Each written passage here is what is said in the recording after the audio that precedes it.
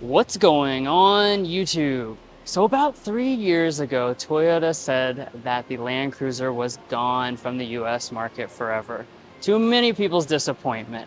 But thankfully, they have changed their mind. This is the all-new 2024 Toyota Land Cruiser, and it is very different in a lot of ways from that previous 200 series model. So let's go ahead and take a detailed first look.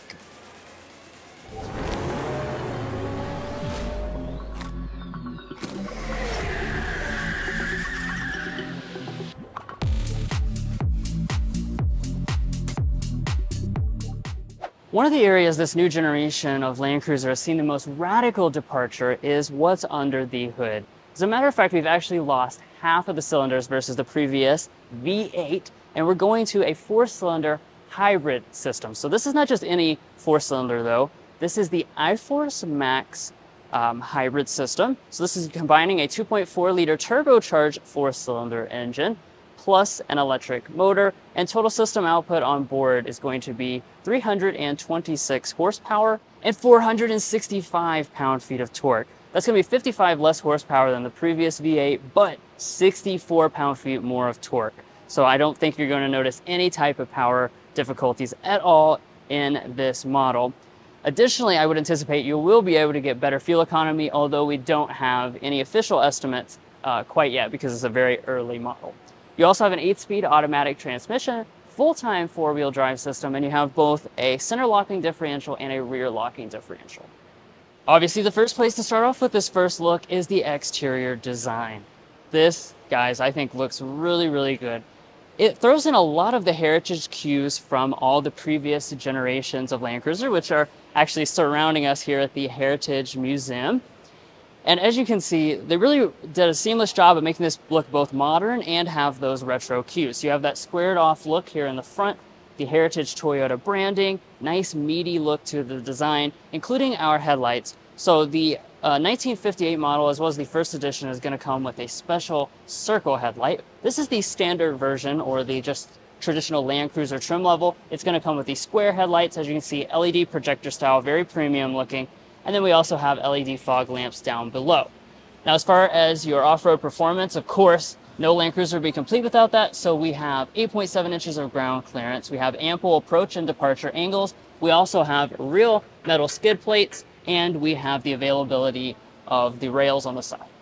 Now, as far as your wheels, you're going to have a couple different choices on board. You have an 18-inch alloy wheel or an available 20-inch alloy wheel if you want to upgrade a little bit. These are going to be the 18-inch alloys, as you can see, and we have a kind of a matte black finish to these. I think it looks pretty good, especially with this blue paint job. As we go up here to the mirrors, nice gloss black finish to the mirrors. It is going to be different than the finish of the roof, which Mason will talk about in just a second. Now that this is shrunk down to a mid-size SUV, you're probably curious as to how long it is. It's 193.7 inches long, which is 1.2 inches less than the previous Land Cruiser 200 series that we had before. So really not that big of a size difference overall. And I will say here at the side, it is very tall and very squared off.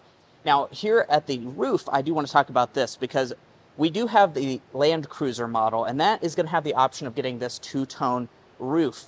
So as you can see, we have the really cool blue paint color with a white roof, a lot of black accenting going through here. I think this looks absolutely phenomenal here in person. We do also have black door handles as well. But come on back here and let's check out the rear design of this all-new Land Cruiser. Once again, you're going to have a very squared off look, and we do have quite a few cool design elements going on here that I'll break down. We have a spoiler upgrade up here at the top. We also have a rear window wiper, blacked out Toyota branding through here. I like that they spelled out Toyota. It gives that signature Land Cruiser heritage. Also going to have full LED taillights here on the right side. Really like the way these taillights look. And then dropping down to the lower area, very beefy bumper area here. As you can see, it's just really thick and beefy. A 6,000 pound tow rating is what you're going to get on this all new Land Cruiser. And as far as your safety systems are concerned, you're going to have Safety Sense 3.0 as standard equipment on every single Land Cruiser model. But guys, that wraps up the cool exterior design. And if you're new here, we're brothers, and we've been reviewing cars since we were 12 and 16. We may be young, but we love cars. And we'd love for you to subscribe to be a part of our Car Confections family. Let's learn a lot, have some fun with all the latest cars. Now let's go ahead and move on to the interior. So with this model, we're going to see a little bit more luxury than you would in the 1958 example. And we'll go ahead and take a look inside the cabin. You can tell that really right from the start. So what you're going to be seeing here on this model is a leatherette seat. That's what's going to be included as standard on the Land Cruiser trim level. You can also option on real leather if you choose a premium trim level, premium package, excuse me. And then as you can see, it does have nice perforation, nice and comfortable, and it's going to be finished in a brown color. As far as the seats, these are also going to be power adjusting versus the 1958, which is manual adjusting. But let's go ahead and climb inside. Now we do have running boards on this example to make getting in nice and easy. And once we do, you're going to be greeted with a very nice finished cabin. Of course, it's going to be also meaty and rugged as well. So it kind of is walking that balance between luxury and ruggedness. Let's start out looking at the materials on the door trim. As you can see, brown leather through here. It is going to be soft touch right through the middle here, as well as along the top on this model. Going across the upper dash, again, all finished in a soft touch plastic. Through the center section is going to be finished in a leatherette. Definitely a more premium vibe than the 1958. And then we also have more leather padding down here on the lower panels. Everything fits together very nicely, even though this is a pre-production model. Definitely keep that in mind. One of the places I want you to keep that in mind is right here at the gauge cluster. So this is a 12.3 inch gauge cluster. This is the premium gauge cluster.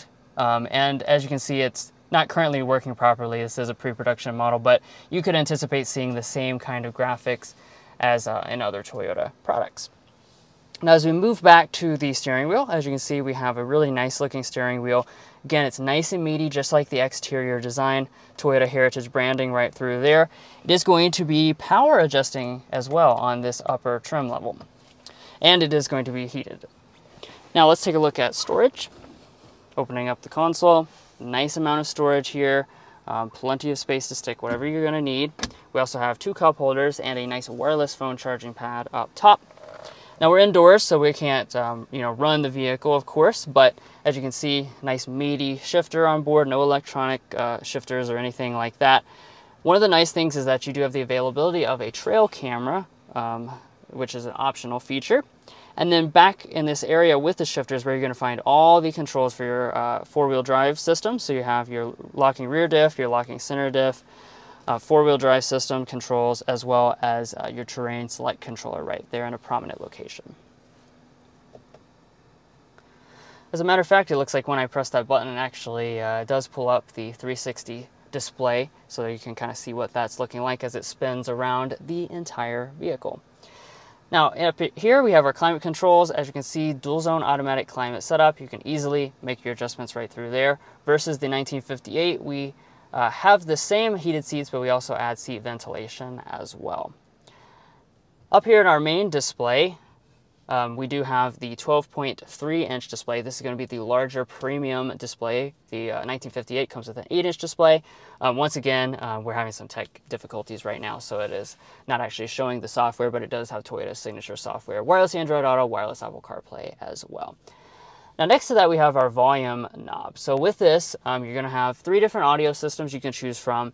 The highest audio system is going to be a JBL audio system. That's what we have equipped. We're on a severe time constraint, so we're not going to be able to pair a phone and sample it out in today's video, but we look forward to having a full sample of this vehicle coming to the channel soon.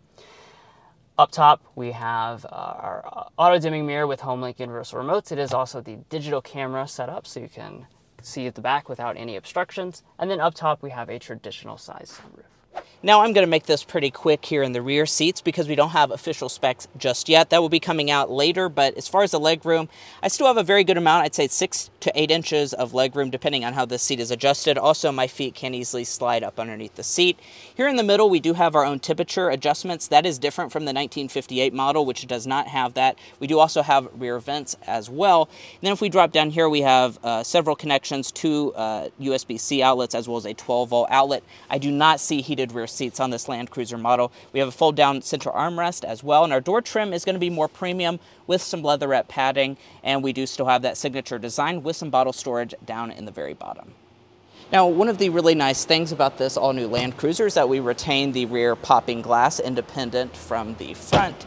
Then if we go to open up the tailgate, we do have a power one for this Land Cruiser trim level. The 1958 has a manually adjusting one.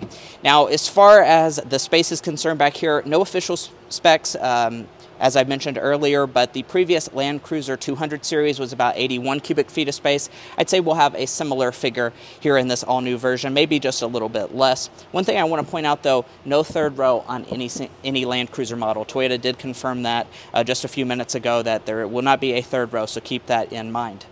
Now, as far as other things, we can lift this up. There's a little bit of storage under there. There's also some underfloor storage in this area as well. We have a standard 2400 watt outlet in the back as well. Now let's wrap up things with pricing and availability. So we don't have official pricing, but Toyota has given us actually an estimate of what the base model, the 1958, will cost. They say it's going to start in the mid $50,000 range. So that's obviously a far cry from the previous $87,000 base price that the Series 200 in the US used to cost. Now, availability, they're expecting availability to begin in spring of 2024. But anyways, guys, thanks so much for tuning in to this in-depth first look of the all-new 2024 Toyota Land Cruiser. It's because you subscribe and watch our channel that we're given the ability to come to special events like this and see this all-new model as soon as it comes out. So thanks so much for that, and if you haven't subscribed already, we'd really appreciate if you do. Also follow us on TikTok and Instagram, and we'll catch you next time as we sample more of the latest automotive delicacies.